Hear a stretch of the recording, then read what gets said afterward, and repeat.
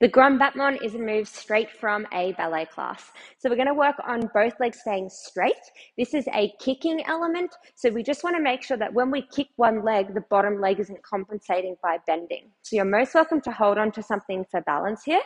And we're going to be either having the legs directly forward or turned out. If you want to work on more of a dance technique, you would definitely have your feet more turned out, but it doesn't matter whatever you choose to do. Now we're going to start with one leg directly out in front of you, sitting up and out of the hips, and we're lifting the leg and controlling back down. Now we want to make sure that the leg stays straight. If you start to bend into the leg, you've lost your form and you want to call it there. Okay, so we want to keep these as strict as possible. Tap the floor or hover. Make them quite challenging for you. You should definitely feel this one through your quad and your hip flexor.